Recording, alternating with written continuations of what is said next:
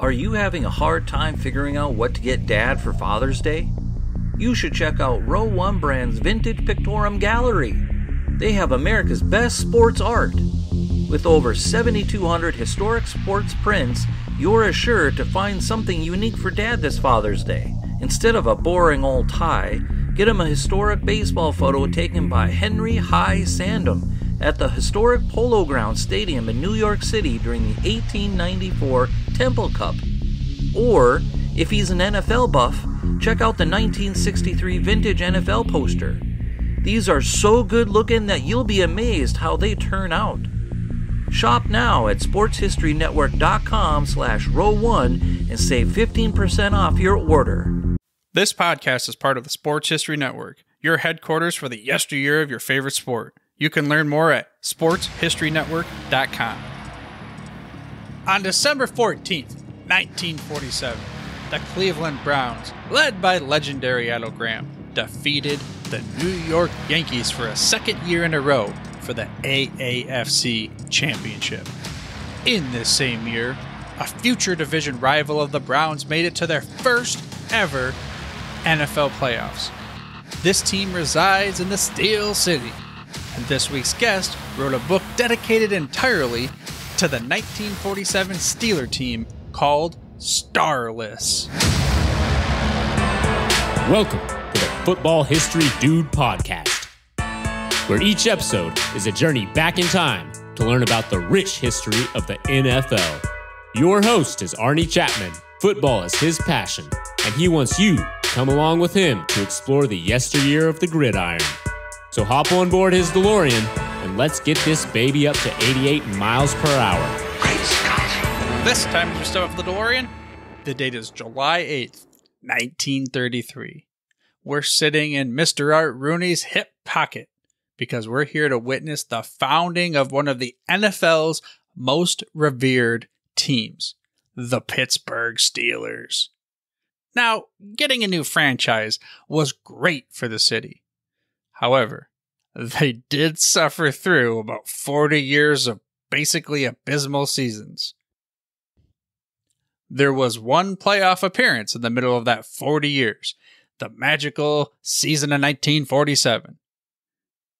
Even though they did not have a victory, they at least made the playoffs.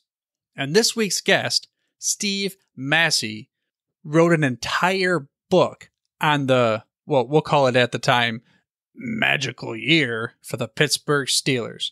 This book is titled Starless, the 1947 Pittsburgh Steelers. You can pick up your copy today with an Amazon link in the show notes, or maybe you get a chance to win a copy, an autographed copy of the book from Steve Massey himself.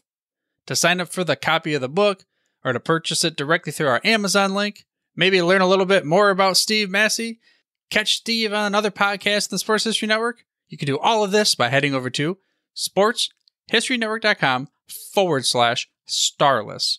Again, head over to sportshistorynetwork.com/starless. But for now, let's just get right into this interview with Steve Massey. Starless, the 1947 Pittsburgh Steelers. Let's start there. I have kind of like a two-part question. Why, first of all, use that headline Starless? And then second, why the heck write about a team from one year that kind of seems random and maybe not important to the grand scheme of the entire Pittsburgh Steelers organization? Well, I chose the title Starless because as I did my research for the book, they were referred to as the Starless Steelers more frequently as the year went on. And the irony was that the year before they had the National Football League's MVP, who had one of the greatest individual seasons that the NFL's ever seen. So that's where I got the title. It was a contemporary from the newspaper headlines. Why did I pick it? Well, it's because I'm a lifelong Steelers fan. And when I was growing up in the 70s, I read anything I could get my hands on about the Steelers, wanting to know about them. And I came across this old book about the Steelers, and it had the story of the 47 team. And it was one of the few teams that were successful in the Steelers' history up until that point. And it was a great story. And then it ended tragically when the coach died, when the head coach died unexpectedly that spring. It's always stayed with me. I've always thought that was an interesting team, and I just decided to do some more research about it. And before I knew it, I had a book on my hands. Well, it's kind of how sometimes things fall in. Just, you put the puzzle pieces together. But I have a puzzle now that you mentioned you're a lifelong Steelers fan, and maybe my ears are mistaken. I'm not picking it up right. But in my mind, in my ears, when I know we're not video, I can only hear a Southern twang. Are you from the Pittsburgh area, or are you a Southern fan? How did you become a Steelers fan? No, I'm not. I'm not a Yinzer. I'm from Mississippi, and but I'm an old guy. I'm going to be 56 in a couple of weeks, and when I was a child growing up, you got the football game that got broadcast, and so we had the Saints on CBS, and we had whoever on NBC. Well, they were looking for the popular and successful teams, and voila, it was the Steelers and the Dolphins and the Raiders that was on the other channel. And so I became a Steelers fan, and I never stopped being one. And as I got older, even when they had terrible years, my interest just continued to stay with them, and I'm a fan to this day. Okay, well, what about this upcoming season now that we're transitioning away from Roethlisberger? Are you one of the guys that has, new life and new hope, or are you one of the guys that, oh man, here it is again? I think right now, it's a kind of a blank slate. To tell you the truth, I honestly didn't see how much decline there had been in the Steelers until this year, believe it or not. I guess love is blind. But that Kansas City game that we had late in the year was awful. It was an awful game, and there's just so much that's got to be done with that team, including an offensive line. I don't know. I can't.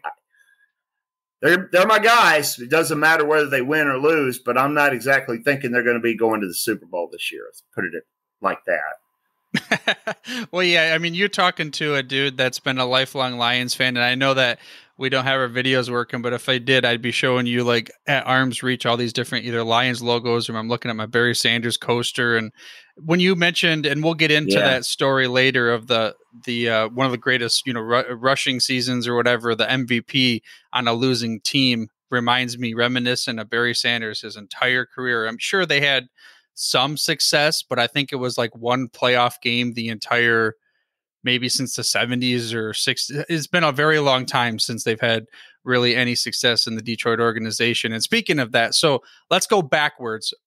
I have a DeLorean that we're going to play with back and forth. We're going to hop kind of backwards, forwards and such, but let's get into before the 47 season, leading up to what the book is all about. Like, why did it take 15 years before the Steelers had their first playoff berth? What was going on there? Well, they were kind of star-crossed, and they couldn't get a real identity or a star player. They kept getting them, and then they would disappear. They had John Blood McNally, who went to the Hall of Fame, and he was insane in a good way and sometimes a bad way. So he wheeled in and out of there. And then they had Whizzer White, and Whizzer White played in the 30s. I think it was 1937. And Whizzer had a great year. He was a big draw. A lot of fans came out to see him play. But he decided to pursue his academic studies, and he ends up being a Supreme Court justice. Then they started making waves in the early 40s, and then World War II hit. And when that happened, I think the 42 or the 43 team got down to 6 players. The rest of them were in the war. So it was just one, mishap after another, kind of a comedy of errors. And I just don't think they had an identity before the 46 team. And that was when Bill Dudley came along. Yeah. Speaking of Bill Dudley, that's the MVP that we wanted to talk about, right? Yeah. Let's get right into that story. I mean, how did that go? Because you mentioned something about was no longer. Like, let's just get into the Bill Dudley story straight away. Yeah. Well, it's interesting that you're a Lions fan because, Bill Dudley played for the Lions. He got traded to the Lions. So that's kind of cool that he was involved with that franchise. Bill Dudley was a little guy. He was about 5'10", about 180 pounds. The players were smaller back then, but he was small for even those days. He was at the University of West Virginia. He was a star there. And the Steelers drafted him. And they signed him in 42. And he had a big year. The Steelers had a big year that year. The war happened, and Bill went off to the war. He comes back in 45, finishes out the year, and then in 1946, he has an incredible year. He leads the league in rushing, passing, interceptions, punts. I think he scores a couple of special teams touchdowns. He's off the chain, but Jock Sutherland had been hired by the Steelers as the head coach, and they hated each other. From the minute they laid eyes on each other in training camp, they couldn't get along at all. And so all of this was kept out of the press and the media, of course, because it was all newspapers and radio then. And at the end of the year, they traded Bill to the Lions. And, Pittsburgh was just in shock that they'd gotten rid of this MVP. And so there were no star players left on the team when the 47 season started. Now, I was confused when I was trying to do a little research on this. It appeared as though they traded him away, and if I'm not mistaken, it said something like the 1948 first-round draft pick, but I see that Detroit and Pittsburgh both drafted in the first round of the 1948 draft, unless this Pro Football Reference was wrong. No, it's correct. What ends up happening is somewhere in there is a Bears pick that gets exchanged. And through a long process, Bobby Lane ends up playing for both the Lions and the Steelers. And it's connected with these swapped picks. In the immediate, what happened was that the Lions got Dudley, which was a great deal for them. But the Steelers got Paul White and Bob Siffers. And Siffers was one of the greatest punters of the 40s. So it ended up being a pretty good deal for both teams. Okay, yeah, and that was another thing that I was trying to figure out. I don't know enough of the history and the exchanging of players and everything, because if you look at the draft itself, just like on paper for Pro Football Reference, it was Bobby Lane, which I'm like, wait a second, that he got drafted by the Bears. I'm like, I thought he was a Lions player. And then Y.A. Tittle got drafted by the Lions. I'm like, wait, I thought he was Colts or something. And I was just very confused how everything went down. But I guess even back then they were slinging and wheeling just like they are nowadays. Oh yeah, and if you really want to make it weird, there's another football league called the AAFC, which ended up getting absorbed by the NFL.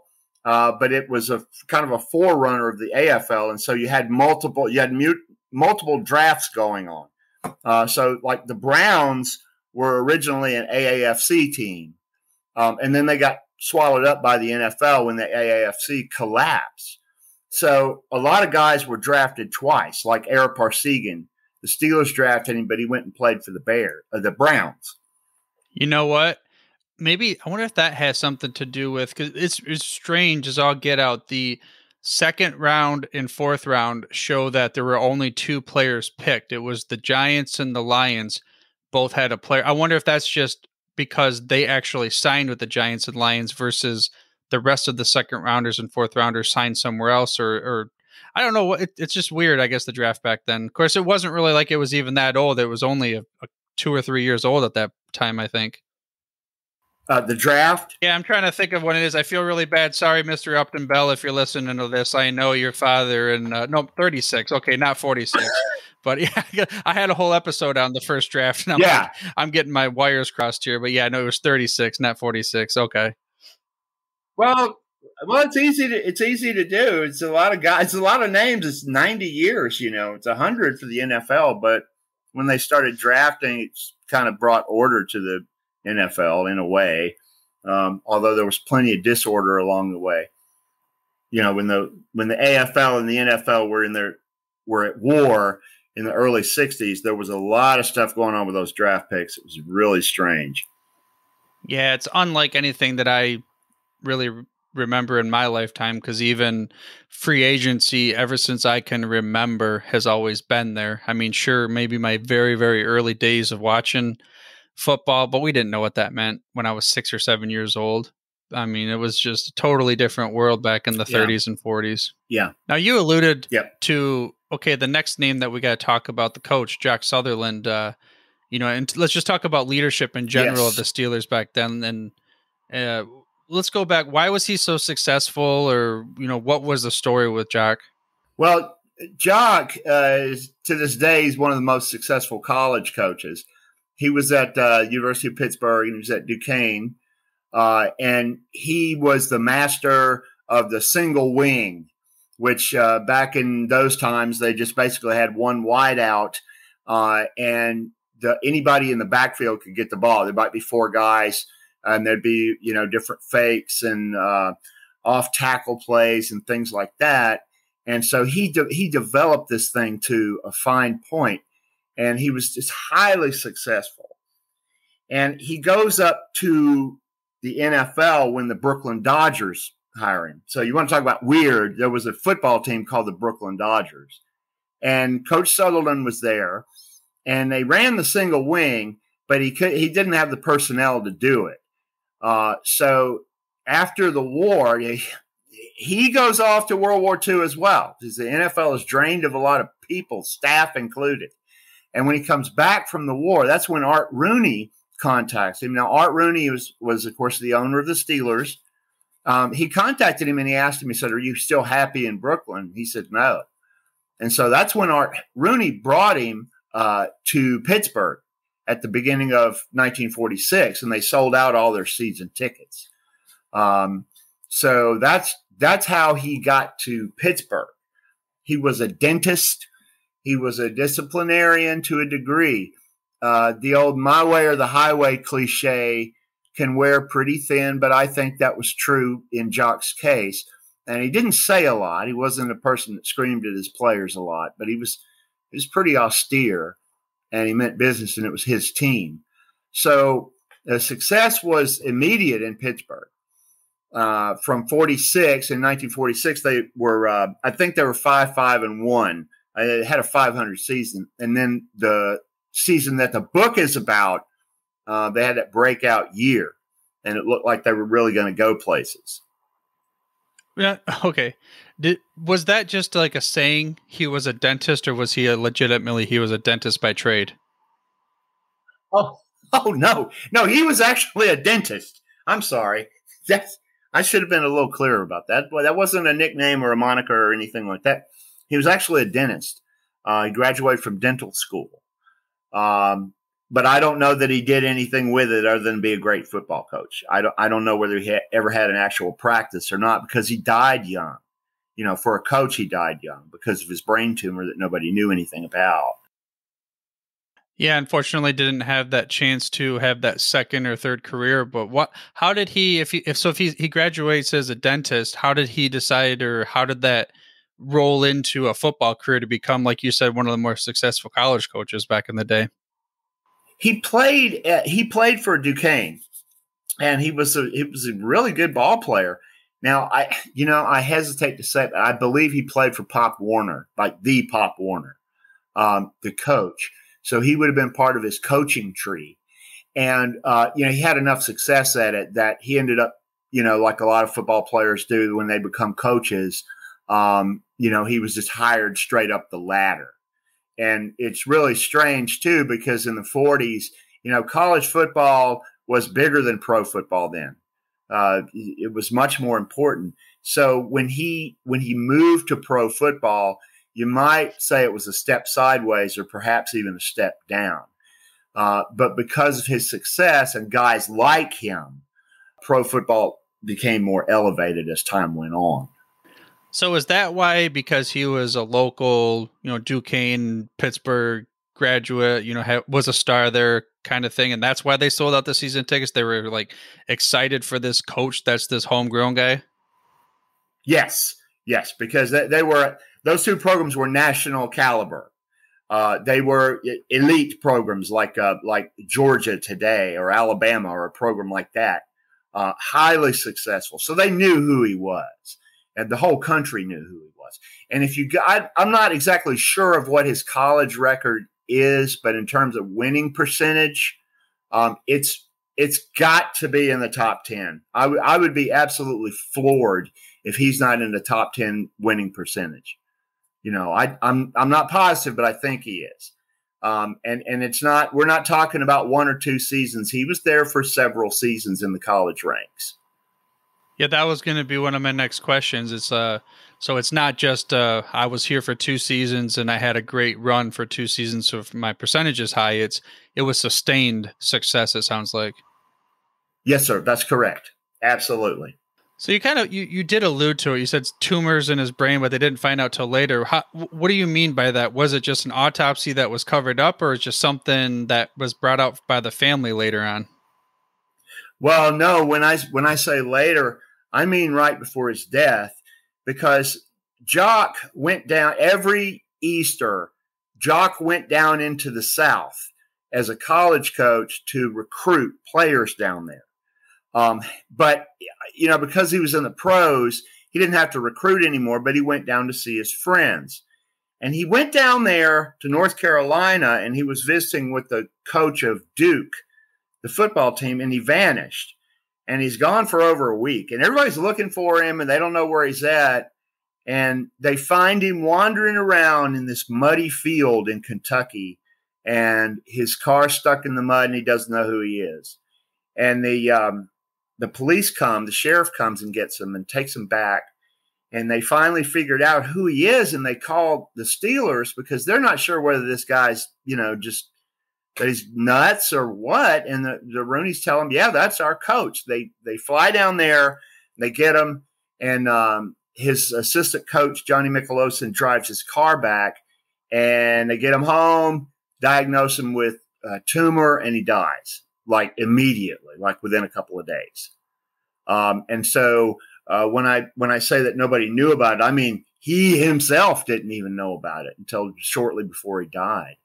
And it was a terrible shock. It was a big banner headline in the front page of all the Pittsburgh papers. And, the pallbearers were all Steelers, and his college players were there. It was just a really sad thing. And it was just another moment in Steelers history where it was just, this kind of tragic event that happened that's, spoiled this future success that the team thought they had. It was just another tragic event for the Steelers. They were star-crossed. Yeah, I mean, again, that they had that, so you're talking their first ever playoff berth and first ever winning season. Sure, they had some 500 seasons before, and then this loss of life has no comparison to the chance of a team or a city, but they were rallying around him. Even now that I'm finding out that, he was kind of like this local hero from a college ranks, which is at that time still number one compared to the pros. So I can see where the city would really, did they rally after that fact? I mean, is this something where the Steelers then went on a winning streak, or was it back to the ranks of the low doldrums of the bottom? Well, that's kind of one of the things about Steelers history. Sometimes the things get overblown. The Steelers really weren't horrible after Jock died, but they were, they kind of stumbled along at 500, and then they'd have a few mediocre seasons. Johnny Michelosson comes along after Jock, and he was Jock's assistant coach, and Michelosson runs the single wing, and they're brutal. The Steelers are a brutal team. They beat people up, but he couldn't repeat what Jock had done. And by that time, the single wing was obsolete. So then they bring in Buddy Parker. And if you're a Lions fan, you know that Buddy Parker won 2 championships for the Lions. And he went to a third one. They lost to the Browns. There's no shame in that. But, you know, Buddy had those tough teams too, but he couldn't get them over the hump. And then when they hit the 60s, then that's when things really went down the toilet, to be frank about it. That was when they hit their lowest point. So it's 25 years before they even get to the playoffs again. 25 years after that 47 team. Yeah, that's basically one playoff appearance in a total of 40 years. So that's at the beginning of their franchise. Now we're talking about like my Lions and near the end of their franchise. At least we've been making it to the playoffs, I guess, here and there, but it's just not. We always go with the whole, we have hope. We got to drink the Kool-Aid and we'll see what happens in the next years and the years to come kind of deal. Yeah. Yeah. I mean, you know, it's just when it gets you, when your team gets into your DNA, you know, you gotta stick with them. It's what being a true fan is all about. Yeah. I think I've had that conversation on this show. I don't know how many times, but that's probably one of those things where the listener is going, this is all good. He's going to talk about this again. So let's veer my DeLorean back towards this conversation of the 47 Steelers. And you gave me specific, like actual names in the pregame, I guess we'll call it. The first one is, who was Chuck? I'm going to pronounce this, butcher it. Who was Chuck Cherundolo? Good job. That's him. Okay. Well, Chuck Cherundolo was the team captain. He was the center. He was sort of the nose guard. They didn't run a 4-3 defense back then, but he played nose guard or middle linebacker, whichever you choose to call it. He was a teacher. He had to be a great snapper because you've got 4 different people that you could snap the ball back to in the single wing. One of the things that I learned in the single wing and learning about the single wing is that it is not a simple offense. That's not true. It's a very complicated offense. You only had one wide receiver, but not to get too far away from Chuck. He went in the Navy in World War II, and the guys that were in the Navy immediately recognized that he was a teacher. So he ended up training NCOs. He was just a leader, a beloved figure. He goes on to a long coaching career. He pops up everywhere, a lot of winning teams. He's just an iconic guy, and he's also Bill Dudley's best friend and roommate. Dudley trusted him a lot. Well, we're gonna get into World War II a little bit, but before we do, there's another name you gave me, Red Moore. Who was Red Moore, and what did he mean to the team? Yeah, well, that I'm biased because I think that Red Moore is this towering figure. He was a rookie. He had played for Penn State, and Arnie, you'll have to check that, but I believe it is Penn State. And they were going to play a bowl game against Miami down in Florida, and they had 2 black guys on the team. And Miami sent word up there that, you know, the black guys could not come play football down in Florida. And Red called a meeting of the players, and he said, we're not coming to that bowl game unless our teammates come. So they end up not going down to the bowl because the team bonds together, and they will not go and play as a team without their 2 teammates, without their 2 African-American teammates. So that doesn't get a lot of publicity until Red Moore's death, and it's actually in an obituary, and then the story came out at that time. And I've always wondered, the Steelers had in camp, they had 2 players from Miami, and I've always wondered whether, you know, the 3 of them discussed it or whether there was any mention made of it. I don't know. I've never found out. And he was an all-rookie. He made the all-rookie team too.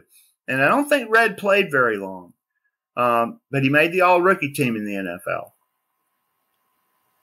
So he was an advocate back in the day when we're talking like the 40s and everything, where the segregation, I guess, when did, oh my gosh, what's the guy's name? Kenny Washington? Was that the first in the NFL? Well, I actually have a few pages about the NFL. and the way that black men were treated during this time period. There's an unofficial color bar. There were black players from during the 40s and in the run up to when the Rams started integrating, which was around the late 40s. But there was this unofficial color bar. There were all the Steelers that played on the 47 team were white. They were all white players.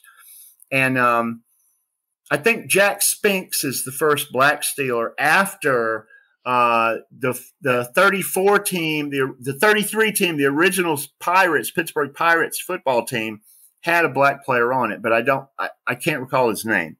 It seems like it's Ray Matthews. I'm not sure. But there's not a lot of black players for a really long time. And for what Red Moore did, there's a dawning of civil rights after the black soldiers come back from World War II. So Red is a pioneer, and it is kind of it's well before Brown versus Board and all that stuff. I'm probably getting too far off the subject, but I think it's an interesting time period.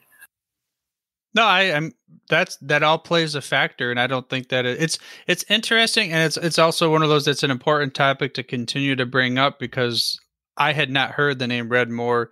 I still, until you sent me the pre-game, whatever you want to call it, the little notes and everything, I didn't know that name at all. So now that will be shared with not just myself, but the listener of the show, the one listener that's listening to this podcast right now, right?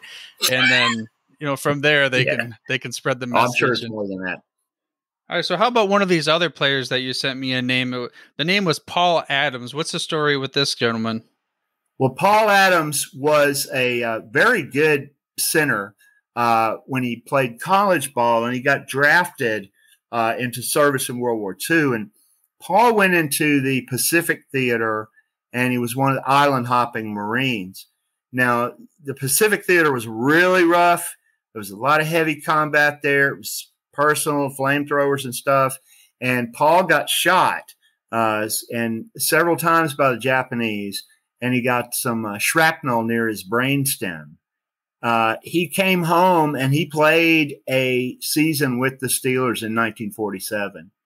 And as far as I know, Paul Adams is the only NFL player that ever played with shrapnel near his brainstem in the NFL. He was a really remarkable man.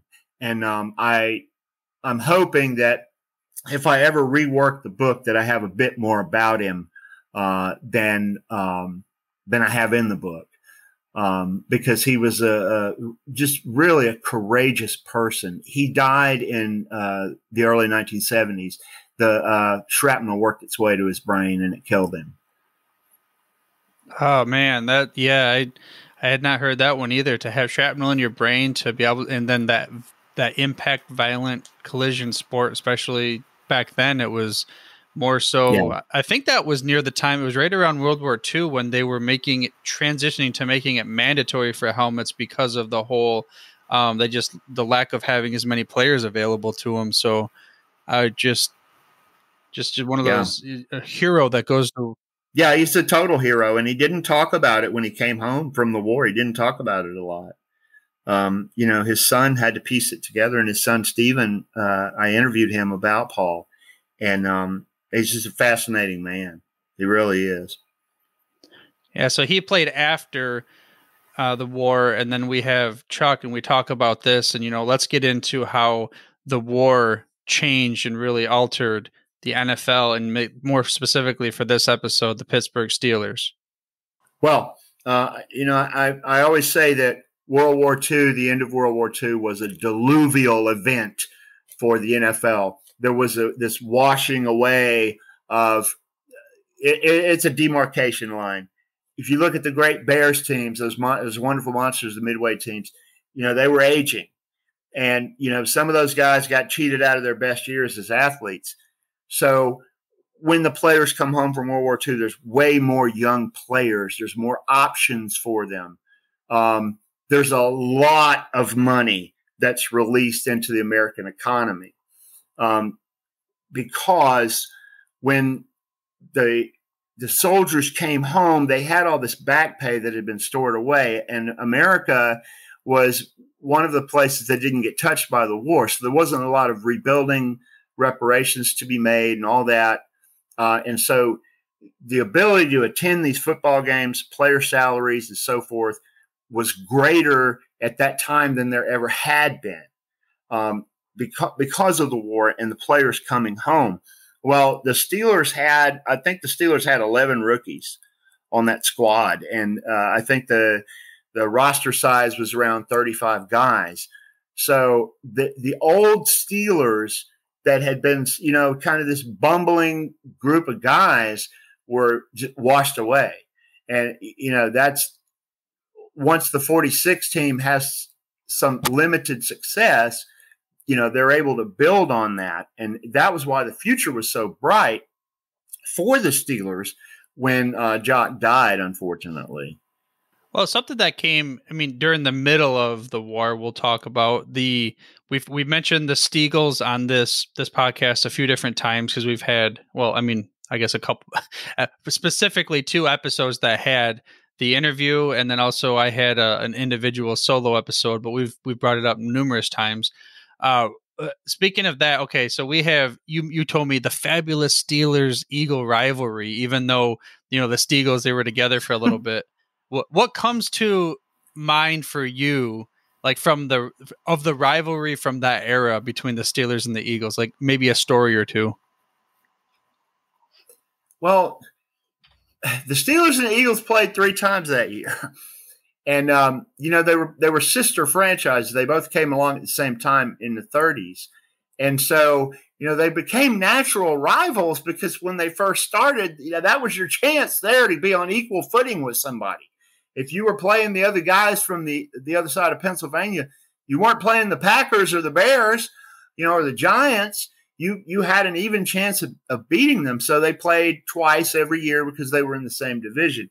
In 47, when they play one of the games, the first game that they play, the Steelers come back and they win the game. It's a very exciting game. It's exciting to read about when I was researching it. And Meatball Meeks was this fella. He was from Duke University, and he played for the Steelers. And he got tangled up with one of the Eagles on a play, and it ends up setting up a touchdown for the Eagles, a score for the Eagles. And this is like this great big controversial play because the Steelers all wanted pass interference. And, the Eagles wanted pass interference and the Steelers didn't, and he got called for it. And so it sets up this long feud that goes all the way to the early 50s with the 2 teams at each other's throats. And it's ended in the early 50s by L.B. Nickel. He catches one of the greatest catches in Steelers history up until the Immaculate Reception against the Eagles, and it spoils their season. And it's interesting. One thing that I will say that's kind of interesting to me is one of the guys from the Steagles that played with, he played on the Steagles. He knocked Meatball's teeth out during that season. He knocked all of his front teeth out during the 47 season in one of the 3 games. So, he was a rough guy, man. It was a tough era. I want to say his name was Frank Kilroy. I think that's correct.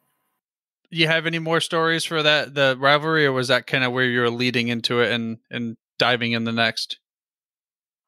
I think that's a good lead in. I will say this. I'll just jump in the DeLorean way ahead. In 69, there's the forgotten about OJ Bowl that was played between the Eagles and the Steelers because O.J. Simpson was going to be coming up in the draft. It was in 68, I think. And the loser of the game would end up getting the rights to O.J. Simpson, and the Steelers won the game. So the take in Pittsburgh was like, well, we keep losing all these games, and finally we come to a game that we need to lose, and we win it. And apparently it was a horrible football game. I think the score was 6-3. It was totally inept, but it was one of the last of the rival games. Yeah, I've seen that happen a few times where it was the Lions were supposed to get the first. I mean, last year, I guess wasn't the way you could say, but a lot of people were like, "Hey, you should just tank to get the first pick." And I was always on the board like, "Let's play." But then again, back then having OJ would have been maybe a different type of story in that era. We got to go back to the Lions. I got a question for you. Yeah. Can I jump in and ask you a quick question? Were you rooting for Matt Stafford in the Super Bowl? 100%. If it was feasibly possible to say 100% was more than 100, I would say yes. I wore my Stafford jersey during every Rams playoff game, every game that I watched that wasn't against the Lions. Granted, it was a Lions Stafford jersey, and I couldn't be more proud or happy for him to go over to a team, get a chance. We, as a Lions organization, are not heading to the promised land in the near future, and his prime years are there. If I could give a guy a hug, he'd be one of them in the NFL. Yeah, well, we love him down here in Georgia, so I was rooting for him too. Well, yeah, for sure. I mean, we'll just leave it at that. Yeah, the AT&T commercial that he has said it right. Yeah. Like, you could tell he really does still care about the fans and the organization, the team, the league. I'm sorry, the state. But sometimes it just makes more sense. He did it amicably. It wasn't like a crybaby like some of these other quarterbacks that I've seen in the past. I won't mention Favre or anybody, but there's some other type of stuff that's happened that we're going to lead into that. That's where we're going next. Let's just jump into it. So that's why I'm kind of saving this. This is the best one for last. You've already heard that I'm a Lions fan, and I was going to bring this up and tell you, hey, from a personal level, as a Lions fan, you highlighted beating the Packers in Wisconsin, but you already kind of know that now. But let's get into that. The Cheeseheads, the graders, like the Steelers were the graders of the cheese back then. Why did you bring that up as such a momentous occasion? Well, the reason was that I brought it up was totally contemporary, because the Packers had owned the Steelers for a long period of time. They'd never beaten them. The Steelers had never beaten the Packers, and they had played in a preseason game, and they beat the Packers in a preseason game. And Walt Kiesling, who is this in and out of Steelers history, happened to be coaching the Packers that year. He was I think he was the offensive line, defensive line coach. And he made some remarks in the papers that, the Steelers would see the Packers down the road and it was going to be a different story. Well, they went up there to Wisconsin and they beat them. And it was another confidence builder for that team because it was something that the Steelers had never been able to achieve before, especially up there in Wisconsin when they beat them. So, and the papers, the Milwaukee papers were just overflowing with praise for the Steelers. They called them anonymous. They said that this was an anonymous team and that they were the better team that day and that they were going to be there for a long time to have to deal with these guys in the NFL. So bringing up the Packers, that wasn't, it wasn't a thing where I was looking kind of backwards at it. It was just at the time, it was a big milestone for the team. So that was just a big victory for them. I mean, that makes sense. Again, it's getting over another hump and a hurdle at the time, even though it seems like, the Steelers have always been around. They were only there at that time for 15 seasons, I think it was, a roundabout. Yeah, roughly. Yep. About 13, 14, something like that.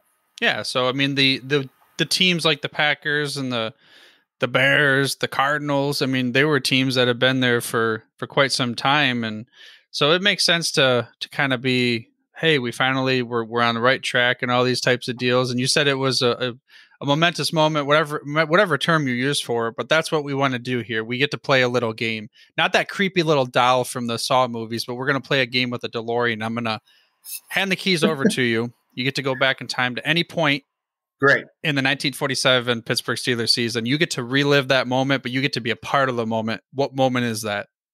Well, I think that I'm probably on the field against the Redskins. And it's the first time that we play the Redskins, and they're big stuff, and they got Sammy Baugh, and he can throw and hit anything. And we're finding out that we can hang with them. We can beat them. It's a seesaw game, and we get all the way down to the last play of the game, and we got to kick a field goal to win it. Well, if I'm there, I'm going to catch that ball, and I'm going to place it on the ground perfectly.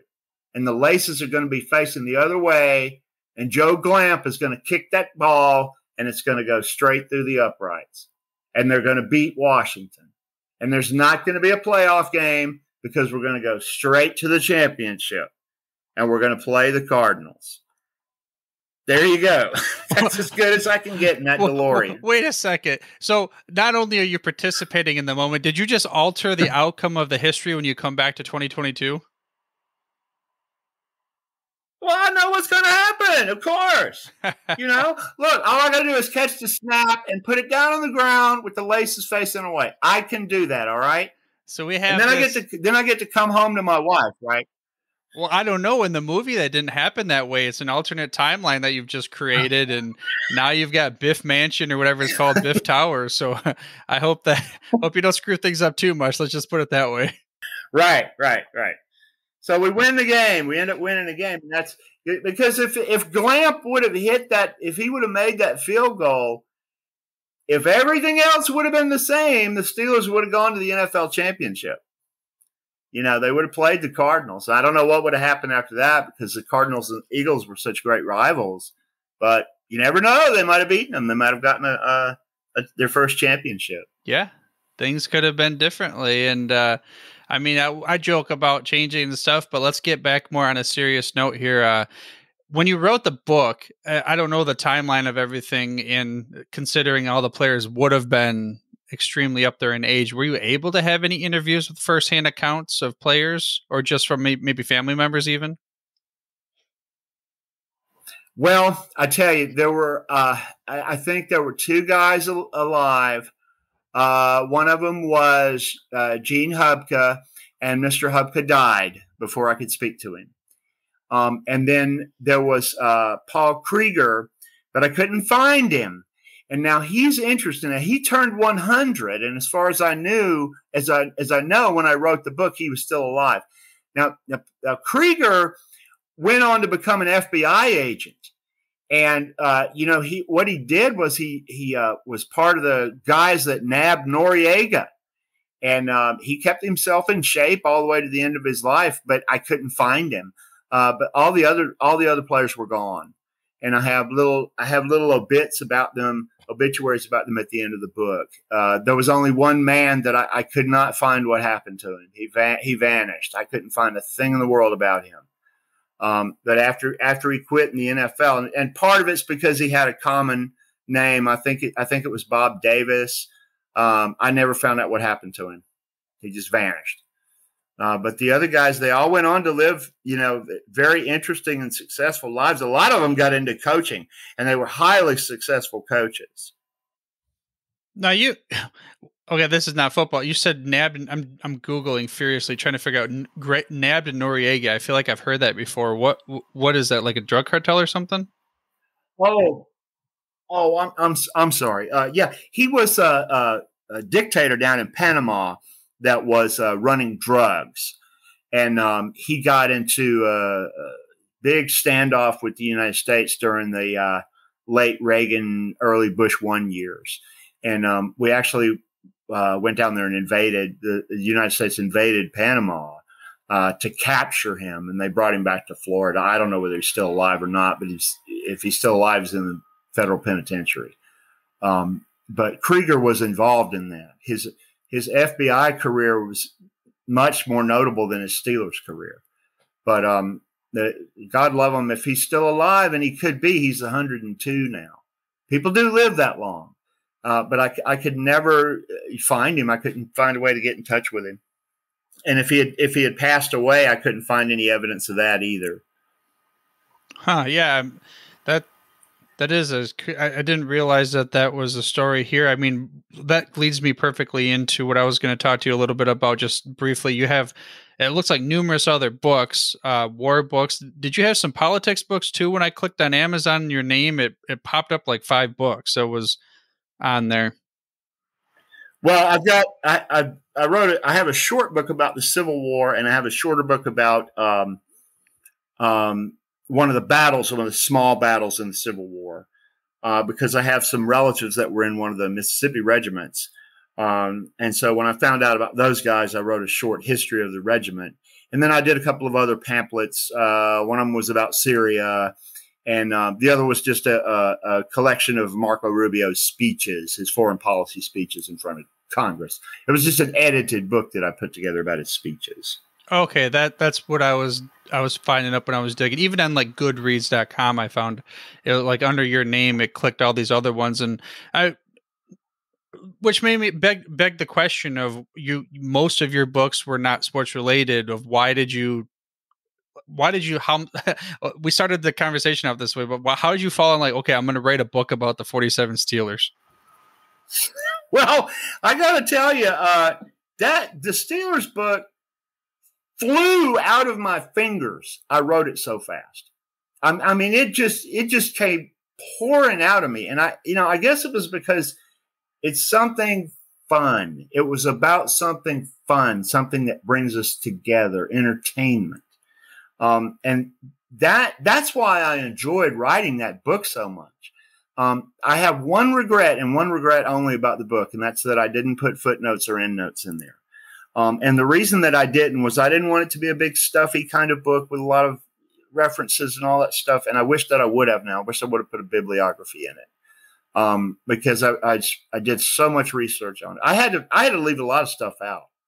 And I'm writing another one right now, and I don't know how long it's going to take, but it's a whopper of a book. It's going to be really big in terms of pages, not necessarily in terms of hype or whatever. Well, that was going to be naturally my next question, or is that something that's not to be revealed yet publicly? No, I'd love to reveal it because I'm excited about it. I'm writing a book about the rise of the Steelers dynasty. It's going to stop at Super Bowl IX, the first Super Bowl, but I'm going to talk about how that team was built piece by piece.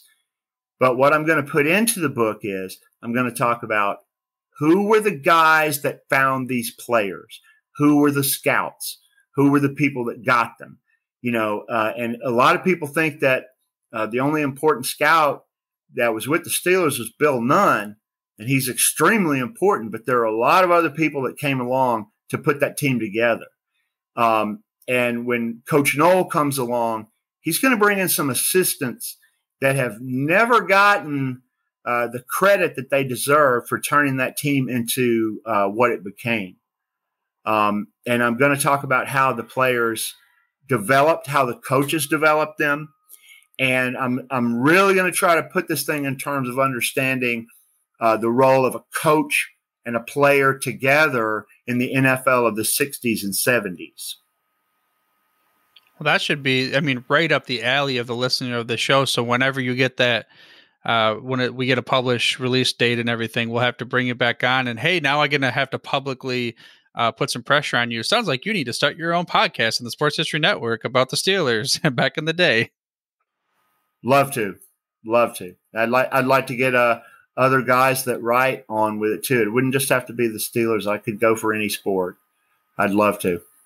Sounds great. We'll talk about that, when we're not really recording and editing and all that stuff. But where can the listener of the show find you or find your work if they're interested to get in touch with you? Well, you can find me on Twitter. Just go to the search and type in Starless Steelers, and you'll see me with a smirk on my face in the profile picture. You can also find me on Facebook under Starless Steelers. You can get my book on Amazon. And I think you can get it at some other places too, like Barnes and Noble. I'll tell you what, if the listeners want to get a copy of the book from listening to your podcast, I'm not going to tell anybody else. They have to listen to the podcast. If they'll send $12 to my Cash App, REDST3, I'll send them a copy of the book. That includes postage and handling and everything for only $12. It's normally $14.99 plus postage. So there's a little gem hidden in what we're talking about. So I appreciate it. I mean, I'm sure the listener of the show appreciates it too. And hopefully by the time this is done, it'll release on Wednesday. We're actually short notice recording and production process on this episode compared to some of my other ones. So we'll get this one out on Wednesday. And with that being said, any last words of Gridiron Knowledge Nuggets for the listener of the show? No, I just think, we're really, as a country, we're really divided now. And I think that we need to find things that bring us together. And sports and entertainment are one of them. And I hope we can hold on to that. So, engage, have a team, watch it with your family. Just try to let the troubles of the world off your shoulder if you can. That's what I try to do. And that's why I love this team and I love writing the book. There you go. Let's all come together and not be divided. And we can use sports to just let the troubles of the world roll off of our shoulders, just like Steve Massey does. And speaking of Steve, if you want to get a copy of his book, he's graciously given our listeners of the show, he said, hey, just send me $12 to my Cash App and put the code REDST3 and get your grubby little hands in this discounted book, which normally would cost $14.99 plus shipping and handling. And speaking of that, again, this is a good time to remind you that Steve's also graciously offered to be able to give us an autographed copy of his book to one lucky winner. You can sign up to this by heading over to sportshistorynetwork.com/Starless. And if you do like this interview, again, there's other podcasts on the network that have interviewed Steve for their shows. One of them, for instance, is Football's Family. And we have Pigskin Dispatch, both of which are going to be over on the show notes page on the sportshistorynetwork.com website, which is, you guessed it, sportshistorynetwork.com/Starless. And while you're at it, don't forget to mash that little follow or subscribe button on your podcast player choice. That way you get the hottest, freshest off the press episodes every time they release. But for now, dude, I'm through if you're through. Thank you for listening to this episode of the Football History Dude. To make sure you're the first to get the next episode, please subscribe on your podcast player of choice and head on over to thefootballhistorydude.com for the show notes and more information on the history of the NFL. And remember, dudes, where we're going, we don't need roads. At the Sports History Network, we're all about sports yesteryear, and so we're so pleased to introduce you to Row One, an online memorabilia gallery and shop that brings your sports history to life anywhere. The Row One gallery includes over 5,200 gorgeously reproduced prints of team posters, game program covers, game tickets, advertisements, and more in baseball, pro and college football, pro and college basketball, and more. And any gallery item may be printed in a variety of sizes on wood, metal, canvas, acrylic, or poster paper. And in Row One shop, check out the thousands more of unique items with the retro and historical designs dating back to 1876, including t-shirts, long sleeve shirts, phone cases, mugs, blankets, pillows, towels, and even shower curtains. Go to sportshistorynetwork.com, ROW1, for access to the full Row One catalog and for gallery prints and gift items, plus get a 15% discount off all prints on the Row One Pictorium Gallery with coupon code SHN15. Follow the link on the show notes.